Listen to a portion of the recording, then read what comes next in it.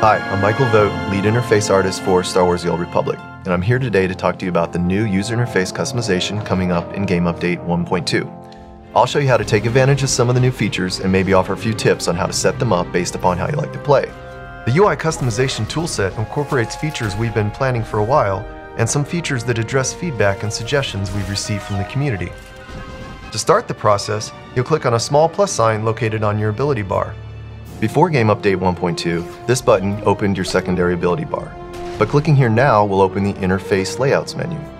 In designing the customization system, we wanted to make sure it allowed the player to be creative with their UI, but we also wanted to offer players some simple choices, and you'll find those here in a set of 3 pre-made layouts. This is the layout that you will see the first time you log in after downloading Game Update 1.2, and is the layout that most resembles the user interface prior to the update.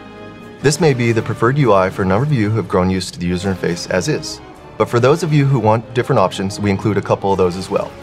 Similar to the default layout, the extended quick slots layout also includes your secondary ability bar, as well as both left and right side quick slots. This layout is intended to give you easy access to all your abilities. This pre-made layout is a throwback to other MMOs and is intended for experienced players. The player, target, and target of target frames, as well as the mini-map, are moved to the top of the screen, while the chat window is moved to the bottom left corner. Beneath the pre-made layouts is the option to open the layout editor, which displays all the elements of the user interface, which you can customize to suit your playstyle. When you first open the UI layout editor, you'll see the elements are sorted by color: green for primary elements like player and target frames, mini-map, and social center, blue for secondary elements like your companion bar and target of target frames, and red for any UI elements that are toggled off by default. In the Edit Layout window, you can scale the size of your user interface to make the different frames larger or smaller. You can also access any saved layouts from the drop-down menu.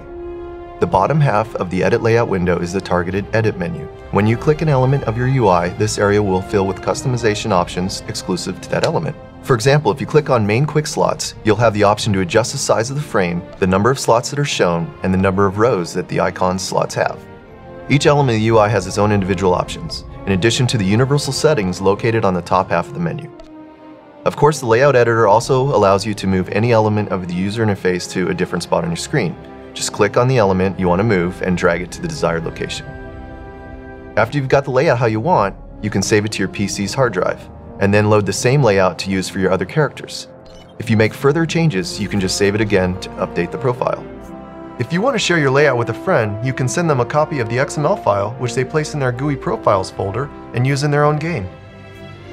With the ability to customize your user interface, you're able to personalize your layout to your playstyle or personal aesthetic. Hey, but don't think we're done. We have a lot of exciting plans for future updates to this system. What you see here is only the beginning. We look forward to hearing your feedback and seeing some of the layouts that you create and share. Thanks for watching.